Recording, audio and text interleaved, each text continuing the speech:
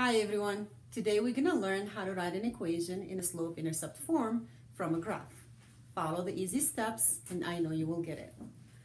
As a reminder, to find the slope, we can do the rise over run, or we can choose two dots on the line, any two dots on the line, find the difference in the y's divided by the difference in the x's.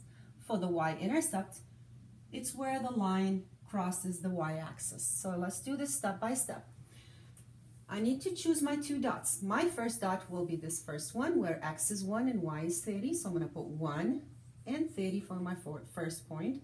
My second point is going to be 2 for the x and 35 for the y. 2, 35. Now write the equation from the slope. M equals y2 minus y1 over x2 minus x1. Take the information from the dots. The second point, the y is 35, minus the first point, which is 30, divided by the x's, 2 minus 1.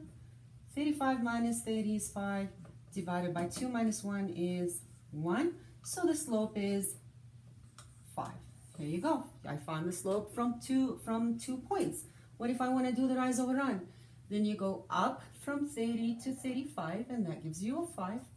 And then run from 1 to 2, and that's 1. So the slope is 5 over 1, which is 5, and that's exactly what you found. So you can perform the rise over run or the 2 points from the dot, from the line. Now that I found the slope, substitute the value of the slope in the equation instead of m. I'm going to write 5. Now try to find the y-intercept. And the y-intercept, where did the line and the y-intercept meet? The line and the y-intercept met at 0.25. So I'm going to put 25 for B. Now all you have to do, bring everything in the equation down. So y equals 5, bring the x down, plus 25, which is the y-intercept.